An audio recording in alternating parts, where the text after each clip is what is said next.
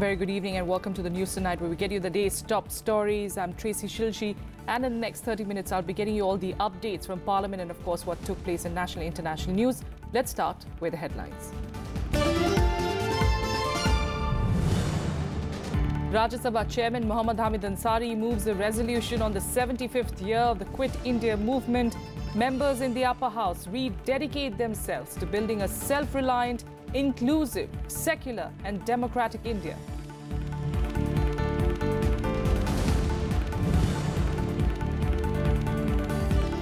Prime Minister Narendra Modi addresses Lok Sabha, urges citizens to create a new India by 2022 that is free from poverty, corruption, terrorism, casteism and communalism.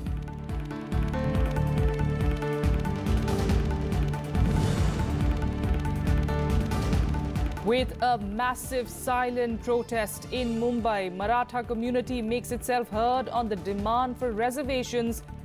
Chief Minister Devendra Fadnavis says his government has told the Bombay High Court that it's in favour of extending reservation to the community.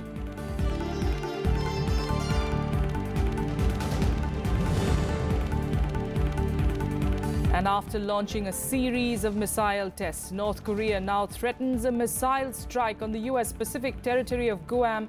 The warning follows US President Donald Trump's remarks that the US will meet any aggression with fire and fury.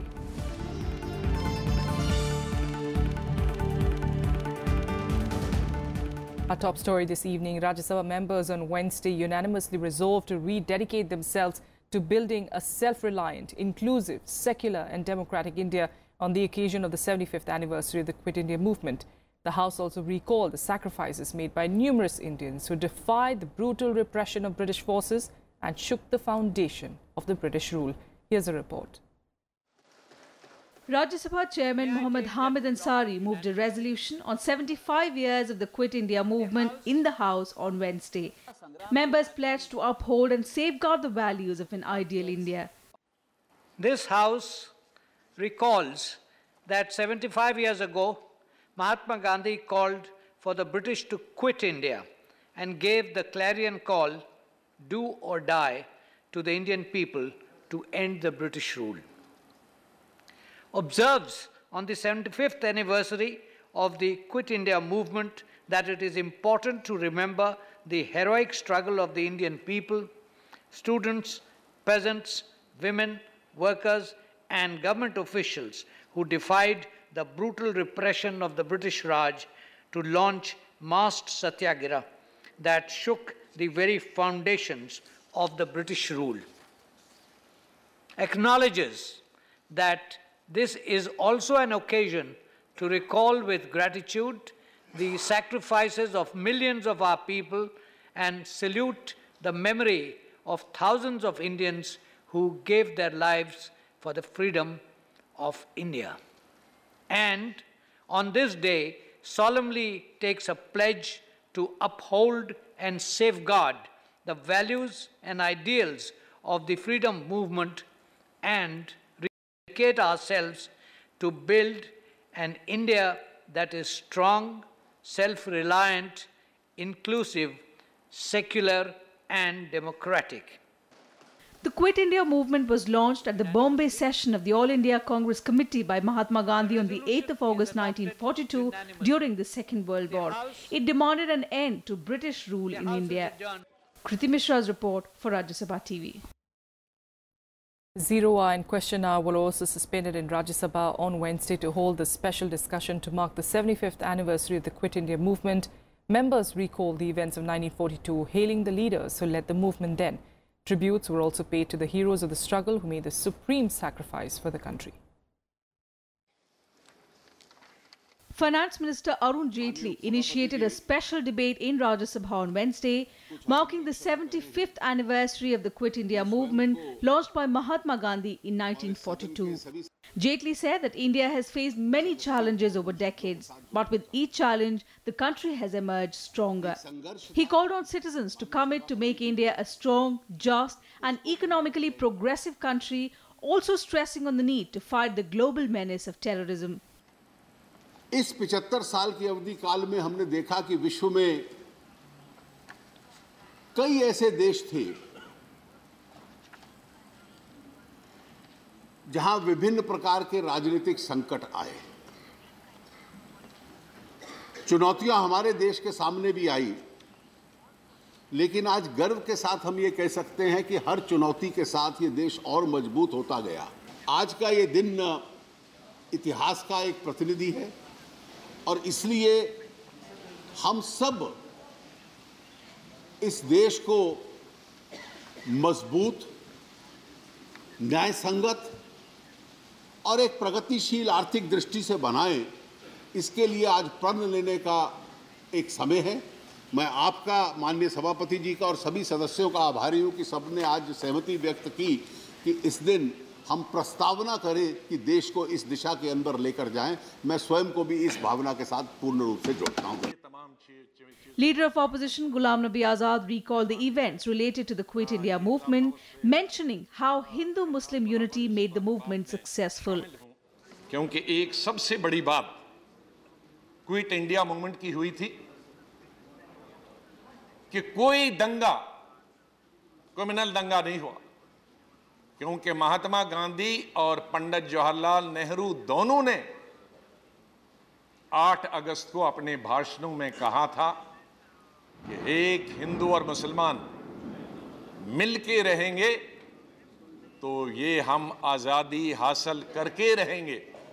और मैं बधाई देता हूं उस वक्त के करोड़ों हिंदू और मुसलमानों ने कि इस पूरे संघर्ष में 3 साल के बाद छोड़ा गया उनको। 1945 तक ये लड़ाई लड़ी गई। कोई हिंदू मुसलमान दंगा, हजारों लोग मारे गए, लाखों लोग जेल में गए, लेकिन एक जगह भी हिंदू और मुसलमान दंगा नहीं। Samajwadi Party member Ram Gopal Yadav spoke about the contribution of socialist leaders like Ram Manohar Lohia and Jai Prakash Narayan, while JDU's Sharad Yadav stressed on the need to learn from history. जिनसे हमको सबक लेना चाहिए था और उस इतिहास को हमें वर्तमान से लेके आगे आने वाली पीढ़ी को भी याद रखने के लिए कायम रखना चाहिए। इतिहास को बदलने की, इतिहास को बनाने की, नई पीढ़ी उसको जान न सके, इस तरह की अगर बात होगी तो हमारा जो शानदार अतीत रहा है उसका कोई फिर आने वाली पीढ़ी के लिए मतलब नहीं रह जाएगा। इतिहास की सच्चाई आने वाली राह की सच्चाई होती है। इतिहास की गवाही बुनियाद होती है और उस बुनियाद को एक ईंट भी इधर से उधर गाड़ देंगे, आप लगा देंगे तो फिर आगे आने वाली इमारत जो खड़ी है वो गिर के हरभरा के गिर जाएगी। CPIM General Secretary Sitaram Yechuri said that the neoliberal economic policies that are impoverishing people should quit India. Please. If there's anything that must quit India today on its 75th anniversary, it is these neoliberal economic policies that are impoverishing the mass of my people. It is this communalism that is dividing my country, and it is disuniting our people in the struggle to create a better India. Okay. NCP's Majid Memon said the day must be celebrated as a national festival just like Independence Day. हमें चाहिए कि आवास की व्यवस्था करें, हमें चाहिए कि हम मुलाजमत की व्यवस्था करें, हमें चाहिए कि गरीब और अमीर के फासलों को कम करें, हमें चाहिए कि हम अत्याचार मिटाएं, हमें चाहिए कि हम हेट्रेड को मिटाएं। ये नफरत के बड़े-बड़े पहाड़ खड़े किए जा रहे हैं, आपस में लोगों को बांटने की कोशिश की। ये कैसा फ्रीडम है? 75 वर्ष के बाद हमने क्या आज़ादी प्राप्त की है? Members of several other parties also articulated their views on the movement and the need to uphold the constitutional values. On the eve of 75th year of Quit India movement, we dedicate ourselves to rebuild this great secular, democratic, sovereign, socialist country that is India. ये सारे हिंदुस्तान की जनता की एक ऐतिहासिक योगदान था, जिसमें 10,000 से अधिक लोगों को गोली से उड़ा दिया गया था, लाखों लोगों को जेल भेज दिया गया था और इस तरह हिंदुस्तान आजाद हुआ। हमें अगर चाहिए, किसी से मुक्ति चाहिए तो भ्रष्टाचार मुक्त भारत हमको चाहिए, सांप्रदायिक मुक्त भारत हमें चाहिए, भेदभाव मुक्त भारत हमें चाहिए। जो सामंतवादी व्यवस्था है गैर बराबरी की जो व्यवस्था है, अभी उससे आज़ादी नहीं मिली है। उस आज़ादी के लिए अभी हमें संघर्ष करना है। आज भी करोड़ों लोग गैर बराबरी की जिंदगी जी रहे हैं। सामंतवादी व्यवस्था के तहत आज करोड़ों दलित शोषित समाज के लोग स्वतंत्र नहीं हैं। The only real prison is fear, and the only real freedom is freedom from fear.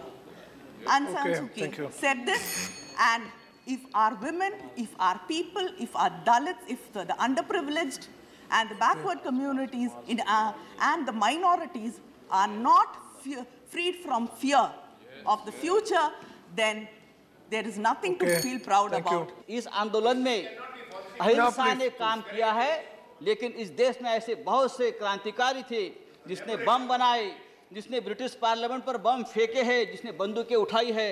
हम उनको भी याद करना चाहिए, इसीलिए ब्रिटिशों के मन में दहशत फैल गई थी। I feel we should all reflect speeches we can make, but collectively today we should not indulge in any blame game, but reflect how do we achieve their principles, their objectives, and what that they fought for. Communists did play a glorious role, heroic role in the struggle for independence.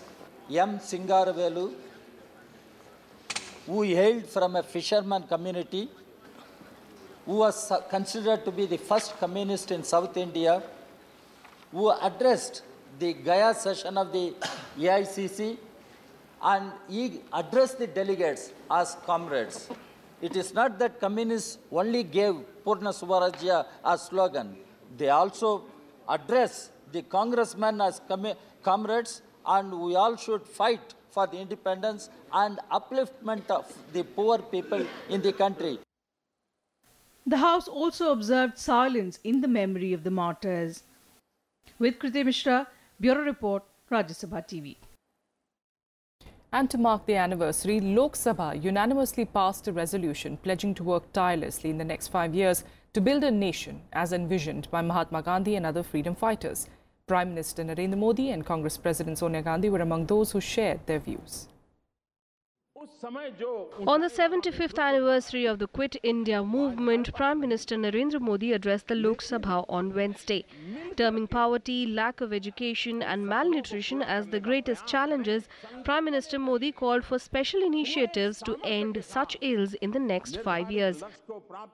हमारे भी लालन पालन विचारधारा अलग अलग रही होगी, लेकिन ये समय की मांग है, ये समय की मांग है कि हम कुछ बिंदुओं से देश को मुक्त कराने के लिए संकल्प का अवसर लेकर के चले, चाहे गरीबी हो, भूखमरी हो, अशिक्षा हो, अंधश्रद्धा हो.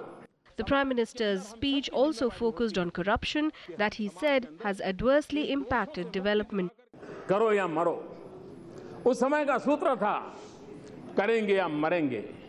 आज 2017 में 2022 को भारत कैसा हो, इस संकल्प लेकर के अगर चलना है तो हम लोगों को भी हम सब मिलकर के देश से भ्रष्टाचार दूर करेंगे और करके रहेंगे.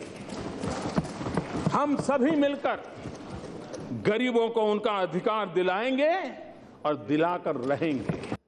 Congress President Sonia Gandhi also spoke on the occasion. Taking a veiled jibe at the RSS, she said some organizations had opposed the Quit India movement and played no role in the freedom movement. Without taking names, Sonia Gandhi said the politics of division and hate in the country was endangering the plural and egalitarian values enshrined in the Constitution. ऐसा लगता है कि secular, लोकतांत्रिक और उदारवादी मूल्य खतरे में पड़ते जा रहे हैं. पब्लिक स्पेस में असहमति, बहस और विचारों की विभिन्नता की गुंजाइश कम होती जा रही है. Lok Sabha Speaker Sumitra Mahajan and other members also spoke about the need to start an initiative to unite the people of the country, as was done during the Quit India movement. अब हमें भारत जोड़ो आंदोलन की ज़रूरत है. एक ऐसा आंदोलन जो कश्मीर से लेकर कन्याकुमारी तक देश के सभी हिस्सों में चलाया जाए, ताकि हम एक सबल, और संगठित भारत का निर्माण कर सके। 70 years yes. after independence, what are going on? Is there any safety for the woman? Is there any safety for... No, madam, I don't want to say beyond one word how the farmers are committing suicide. Let us together pledge towards a caste-free for India. It's excellent. At the same time, I want to add 2 things, madam. Let us go together, pledge to see that all our languages of this country called national language, not regional languages. If he truly wants all evils to quit India by 2022, including communalism in the pejorative sense of the word, we hope that he will unambiguously condemn and take stronger action against those who are spreading the poison of hatred. The slogan of the digital India, I fully agree, but agriculture is the backbone of our country. But the backbone is now, madam, broken. We see that thousands of farmers coming in Madhya Pradesh, Rajasthan, Maharashtra, and in other places. It is not a political struggle. It is a struggle for the survival. On the 75th anniversary of the Quit India movement, both the Congress and the BJP paid homage to the watershed moment. While the Congress Working Committee passed a resolution reiterating the importance of the movement, the BJP's youth wing started a Bharat Jodo Abhiyan to mark the occasion. With inputs from Pranav Goswami, Bureau Report for Rajya Sabha TV. Former Union Minister and Member of Parliament from Ajmer, Savarlal Jat, passed away this morning in Delhi. Jat was undergoing treatment at AIIMS and had fainted during a meeting of Rajasthan BJP MLAs and MPs with Party Chief Amit Shah in Jaipur on the 22nd of July. He was rushed to the Savai Mansingh Hospital in Jaipur and later shifted to AIIMS in Delhi, where he breathed his last. Jat was elected to Rajasthan Assembly 5 times between 1990 and May 2014. He had served as Minister of State for Water Resources in the Narendra Modi government. The Lok Sabha paid glowing tributes to the deceased. The members stood in silence for a minute as a mark of respect to the departed soul. Prime Minister Narendra Modi also expressed shock over his demise.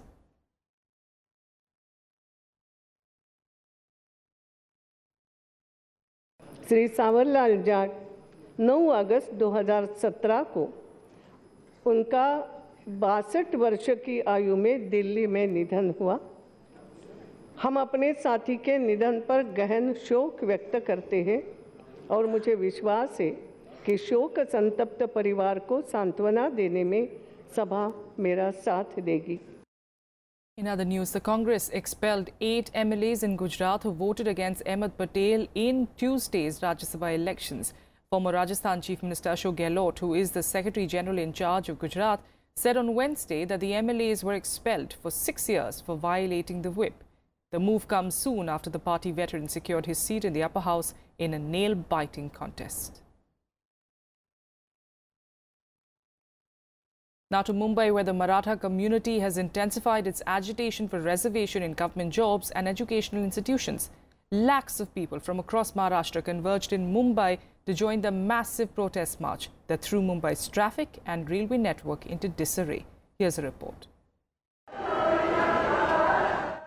Mumbai turns into a sea of saffron with lakhs of Marathas gathering in the city to demand reservation in government jobs and educational institutions.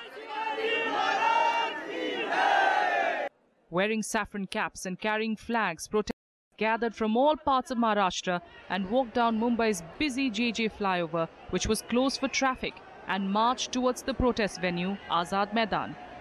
Amid tight security, the Maratha Kranti Morcha began its silent march on Wednesday morning from the Jijamata Udyan in Baikula, where the protesters tore off banners put up by Shiv Sena saying they do not want political interference.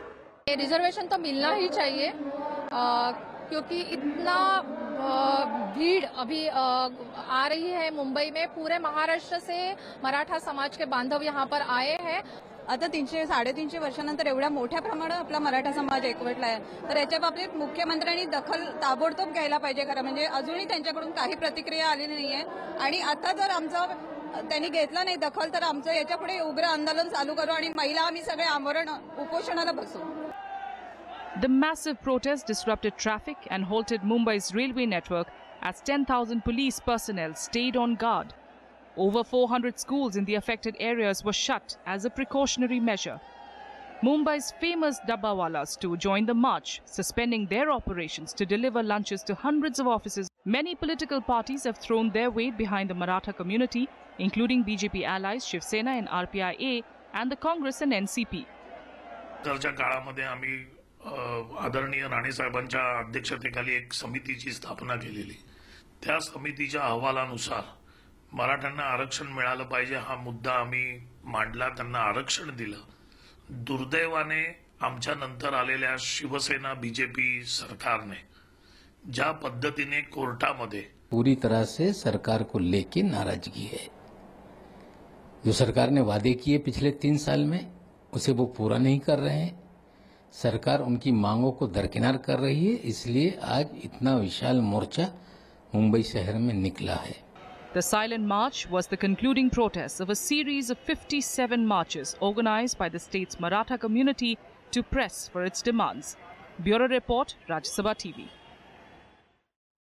The Dalai Lama has said that the Sikkim-Doklam standoff between India and China is not very serious, as India and China have to live side by side, asserting that any problem has to be resolved through talks.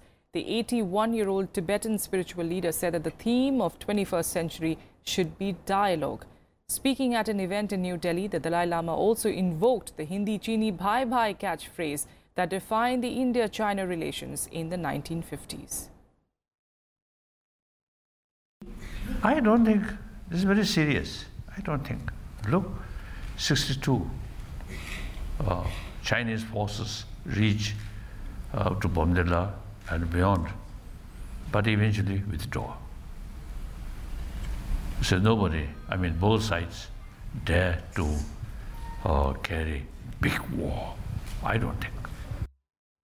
Meanwhile, in international news, the war of words between North Korea and the US took a worrying turn on Wednesday when Pyongyang threatened to launch a missile strike on the US Pacific territory of Guam. This came just hours after US President Trump told the North that any threat to the US would be met with fire and fury. Here are more details.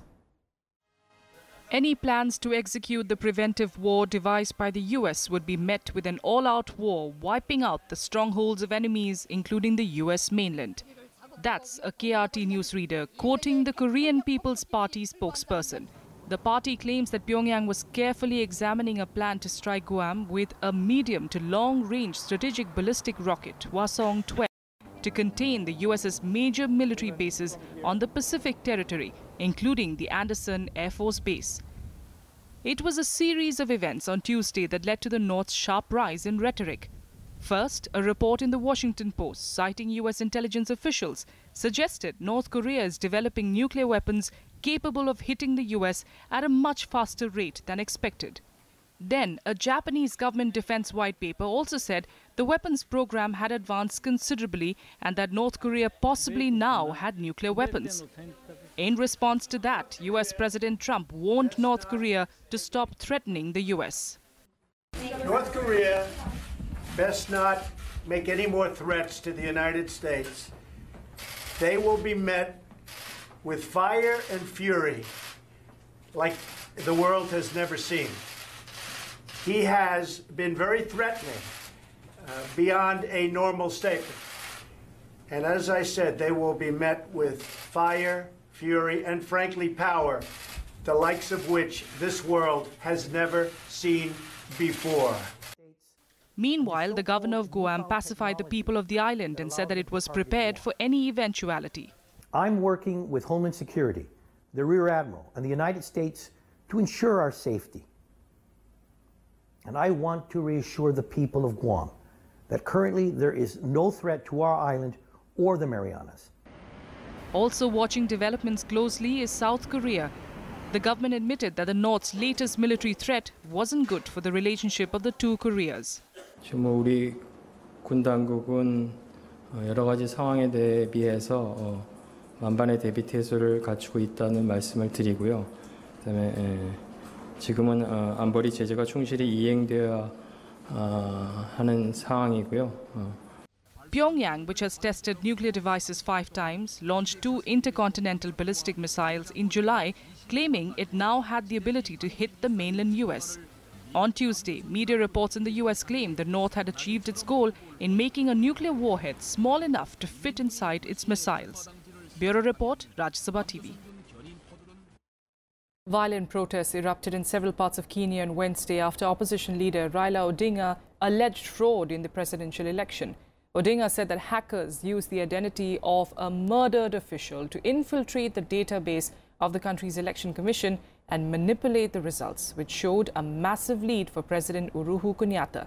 Soon after Odinga spoke on television, angry protesters burned tires, set up roadblocks and clashed with the police. In retaliation, the police opened fire at the agitators, in which one person is reported to have been killed. With results from almost all of the polling stations counted, President Uhuru Kenyatta was shown with a wide lead over Odinga in his bid for a second term. And here's what made news across the world as well in Global Buzz. A 7.0 magnitude earthquake struck a remote mountainous part of China's southwestern province of Sichuan. According to reports, 19 people were killed, including 6 tourists, and about 247 people were injured. A separate quake of magnitude 6.6 also hit a remote part of China's far northwestern region of Xinjiang, in which 32 people were injured. 45,000 tourists have been evacuated from the quake zones, with just 1,000 more still waiting to leave.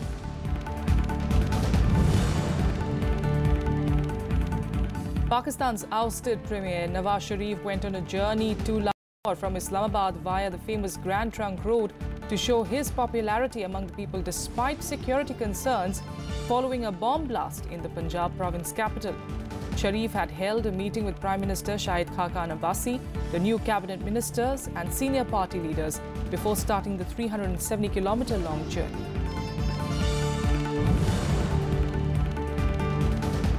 A car rammed into a group of soldiers in a Parisian suburb, injuring 6 of them before speeding off.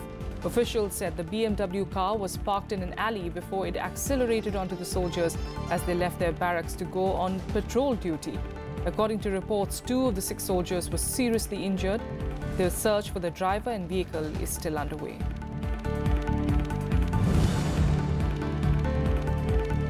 Hundreds participated in a memorial ceremony in Japan's Nagasaki, commemorating the day when the US dropped an atomic bomb on the city 72 years ago. More than 150,000 people died in that horrific incident. The ceremony was held at the Nagasaki Peace Park and was attended by Japanese Prime Minister Shinzo Abe, local residents and relatives of the victims.